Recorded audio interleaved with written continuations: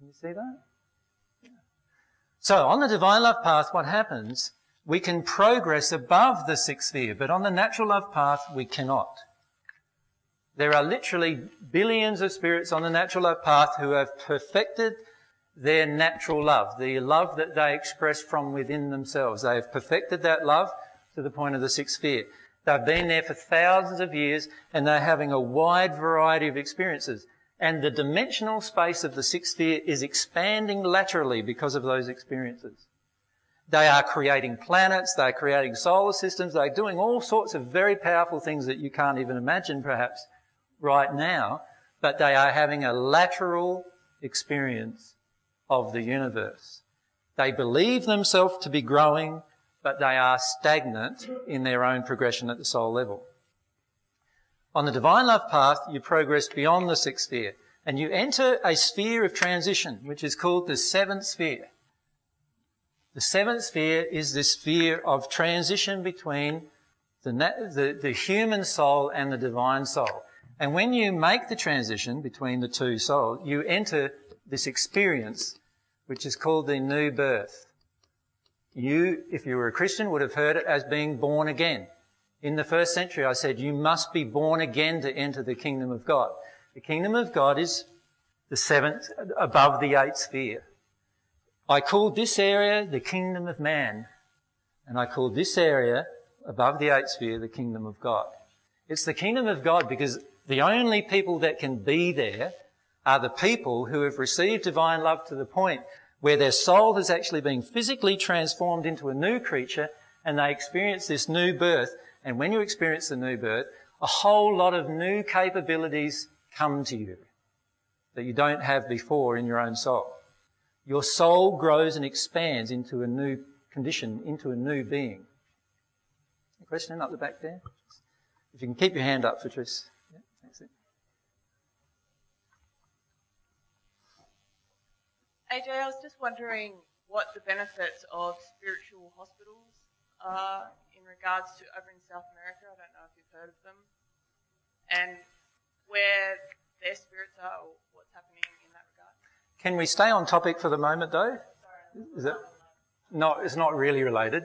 I can answer the question, but I feel I'd like to try and stay on this topic if we can. Yep. Do we all at some stage down the track end up in new birth? No. The new birth has to come from a decision inside of yourself to choose to receive God's love into your soul.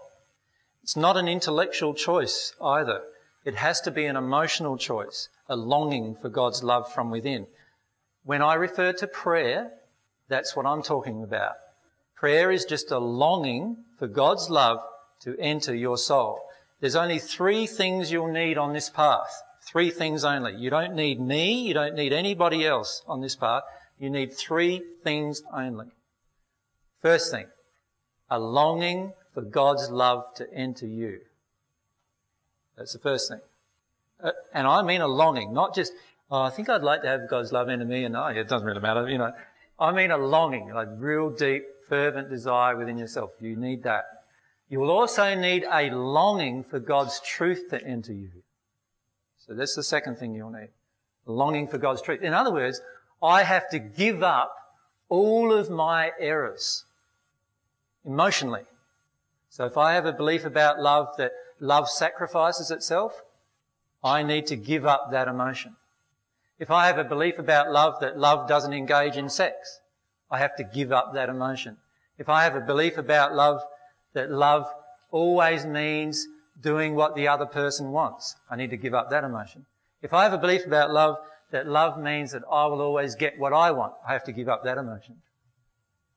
There are so many, I could list 100 emotions, 1,000 maybe, or even more emotions that many of us may have that we have to give up on that path.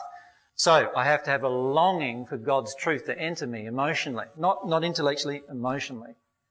When God's truth enters me emotionally, I will automatically do what is loving. I won't have to try. I won't have to try and think, oh, what's loving in this situation? Oh, I don't know, I'm confused. We won't feel like that at all in this state, right? In this state, what we do is we know, we don't even have to think, we know what loving would do. And we automatically feel drawn into doing it. Does that make sense to everyone? All right. Then, the third thing that we need is a quality that is the most neglected quality here on the planet. And it's the quality of humility.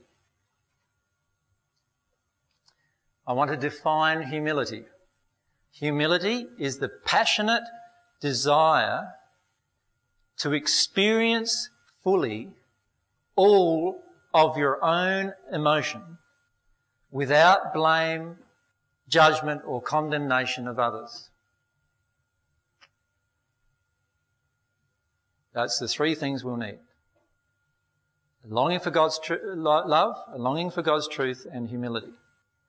When you have those things, you will guaranteed progress on the divine love path. Now, I say three things, not very much to remember, hey.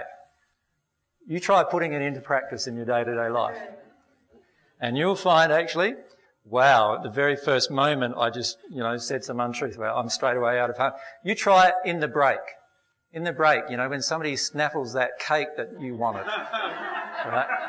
If you're in truth, you would say, I wanted that cake. Wouldn't you, if you felt that? And then you go to yourself, all right, what's my emotion? Oh, it's an emotion of missing out. I feel like I'm missing out on that cake. And then you'll, right at that moment, if you're in truth, you'll feel that emotion in a childlike way. Because that's another thing about these two paths. See, on this path, you're adult-like.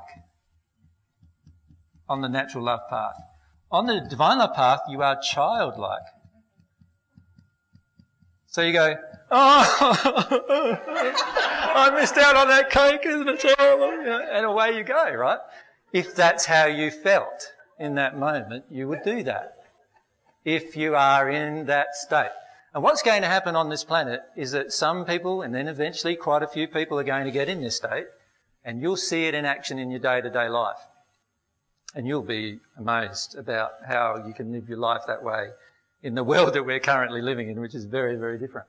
The truth is that when you get into that state, you are the most powerful creator that you could ever be.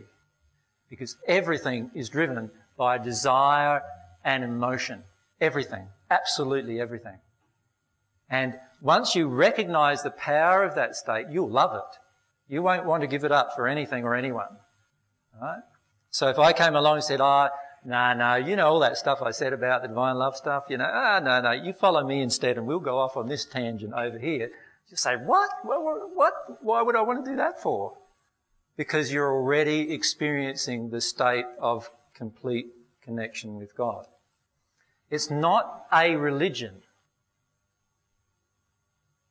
It's not like something that you've got to follow with rules, although you will, in your heart, feel what's right and what's wrong instantly. Right? Nothing. And in fact, there are some Bible verses that refer to it, like in the Old Testament. They helped me learn about it. And one of them said, the heart of stone becomes a heart of flesh. In other words, your heart, your feelings, your motivations, your emotions get transformed into this new state of being. You are sensitive emotionally, and everything becomes an emotional experience. Everything. And you will not be able to do anything that breaks your own integrity to yourself. Now, you think about that. How many of us are doing a job at the moment that we don't want to do? Right? Because we want to earn money. Well, when you get into this state of at-one-ment with God, this is this state in the eighth sphere, which is called at-one-ment with God. Right? When you get into that state, you will not be able to ever do that. And in fact, to be frank with you, by the time you probably get to the third sphere or the fourth sphere of the progression, you will not be able to do it. Because you can't stay in something that's untruthful for you anymore. You just can't. It hurts so much that you just can't do it, so you don't. And then you go down the track of, my fears, now I've got no money coming in. What do I do now? And well, that's an emotion, right? And so you deal with that emotion. How do you deal with that emotion? Oh, nobody's going to care for me anymore. No, away I go, right? I feel that emotion and I release that completely. And you know, when I come out of that, I'm going to think, what am I thinking about? Like, I've got a connection with God here. God's the creator of the universe. What am I thinking about? How can I believe that I'm not going to be cared for? But you'll only feel that when the emotions of a lack of abundance and all these other emotions are going to be released from you. That's when you'll feel it. Does that make sense to everyone? Yeah? So on this path, what happens is you become real. Everything is emotionally real. You don't intellectualize yourself and you do not reframe everything. You know, oh, that man punched me in the nose today. Oh, yeah, I know he's got some problems. What? Like, you've got some problems. What do you think your law of attraction is to attract somebody punching you in the nose? You need to have a look at that, you know, what's going on. Now, was it because you were in truth or was it because you were in error? If it was in truth, then fine. But if it was in error, what did you do in error to attract that? What was the emotion? It was the emotion of fear in me. It was an emotion that I believed my body might die. It was whatever the emotion is, I release. When I release that, those kind of events happen far less often. And what happens is, as I progress more and more and more on the path, I start creating in very, very powerful ways. Far more powerful than the intellectual try.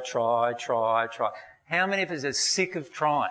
I'm sick of trying. I don't know about you. I spent a lot of my life, this life, doing the trying, right? And the whole reason why I came back to experience this life, because it's very different than the first century life I had, because my whole life in the first century, I didn't have to try.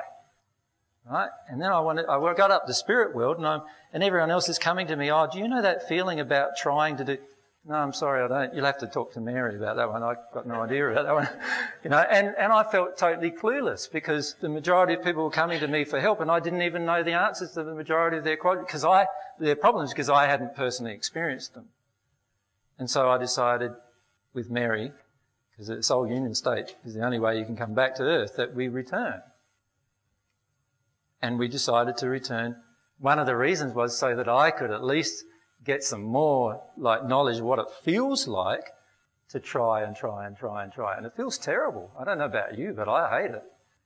It's like, I don't ever want to do it again. That's how I feel. And so when you're on this path, that's what you'll get to, the place where you won't have to ever do that again. Every single thing you desire is harmonious with love, and so therefore it's automatically created in this state. In this state, you've got to think your way into it. Yep, no worries. What am I going to create? And away you go. And while it sounds all lovely, it's not very useful to you.